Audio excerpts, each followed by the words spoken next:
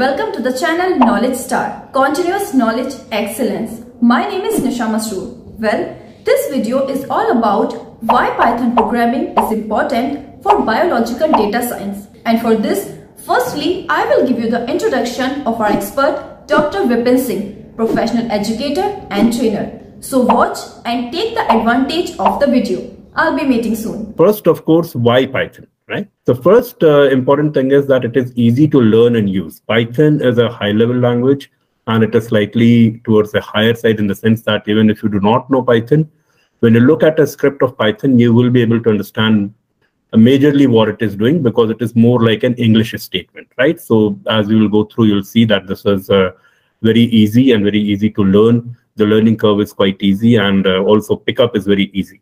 Second, Python has a lot of inbuilt programs that can be directly called into your program, and they can perform certain functions for you straight away. So these are called as libraries. These are pre-written programs for, let's say, making graphs, let's say for data analysis. So you have something called matplotlib, you have NumPy, you have pandas, you have scikit-learn for machine learning, and so on and so forth. So these are pre-written programs that can be directly called into your program, and the commands in these programs can be directly used for the purpose that you want to use them. So that makes Python quite a preferred language today in biological data analysis. Alongside the other language that is very popular is R. R is a biostatistics-based language. R and Python go side by side. If you learn one, it is very easy to shift to the other. And some of the libraries are written in R, some of the libraries are written in Python. So ideally, you should have a equal hand at both. So learning one gives you a very easy learning curve for the other as well, right? Then it is versatile, reliable, and accurate. So the Python scripts that you write are basically reproducible. They can be used as many times. And then, of course, they are very accurate. Accuracy will depend on how you write your program. And of course, that can be logical errors. There can be syntactical errors. But otherwise, Python is very versatile. It can be used for many different purposes, including biological data analysis. So we'll look at that in a short while. And then, of course, why it is becoming important for biologists to know programming is because we are into the era of omics, right? So I'm sure most of you understand what omics is. Omics is knowing something in complete totality. So we have genomics, we have proteomics, we have transcriptomics, we have metabolomics, and the data that is getting generated is huge. So it is not possible to manually analyze this data anymore. There was a time when you could do a PhD by just sequencing one gene.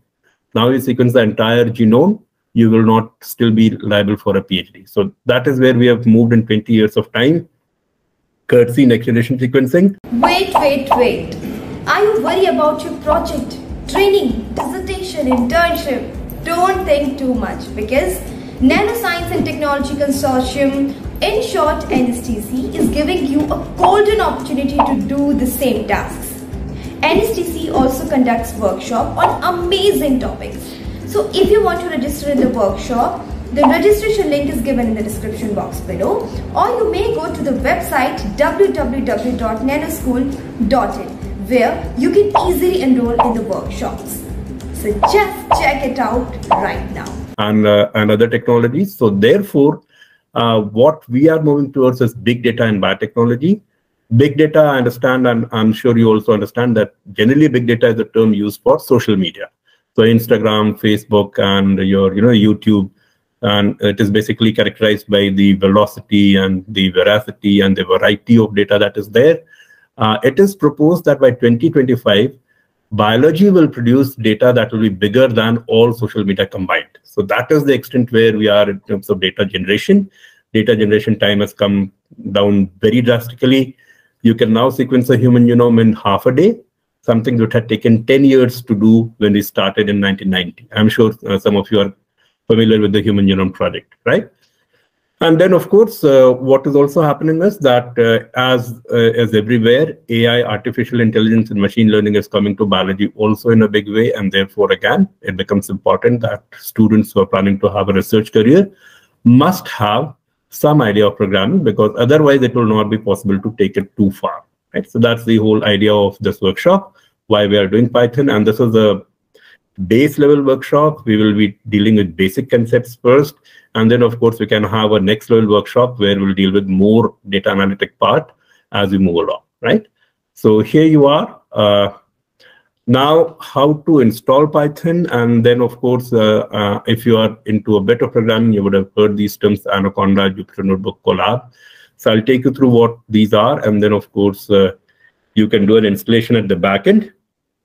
What is good with Python is that Google has come up with something called as Google Colab. So you don't have to install anything, you can directly start working, and we can get straight up into the workshop. Installation part you can do at backend as your homework, right? So here you are.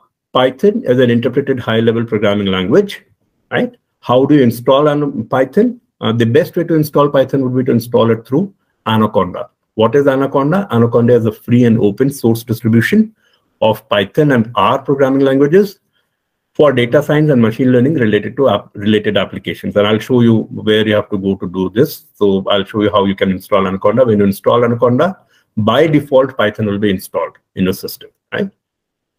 Then Anaconda also gives you certain other utilities, one of which is Jupyter Notebook. Jupyter Notebook is an open source web application that allows you to create and share documents that contain live code, equations, visualizations, etc. So once you create your code in Jupyter Lab Notebook, you can very easily share it with others, and it gets very easy to, and it also gives you certain functionalities that we'll see as we go along. And counterpart to Jupyter Notebook is what is Google Colab. Google Colab is programming on the cloud, so you don't have to install anything. You're already in a Google space where Python is installed, and you can directly start writing your program. And Google Colab gives you functionalities very similar to Jupyter Notebook. So what we will do for the purpose of the workshop, because it is only 4 days and we will not want to waste much time on installation and other things. So we start with Google Colab, and towards the end of the workshop, I'll also show you how you can work on your Jupyter Notebook, or for that matter, along with Anaconda installation, you'll also get what is known as a Python integrated development environment that is known as Spider. So I'll give you a glimpse of those Spider as well, right? So, but today we start with Google Colab. This is the website for Google Colab. You can directly type Google Colab on your search bar, and it should take you to the first step. That will be Google Colab, where you have to register first to make an account, and then we can start programming directly in Python. I hope you liked the video.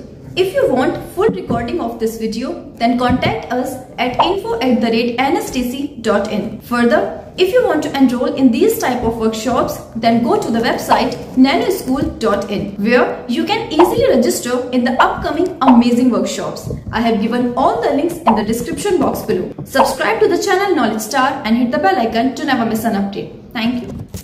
For more updates, subscribe to our channel, click the links shown on the screen to stay connected.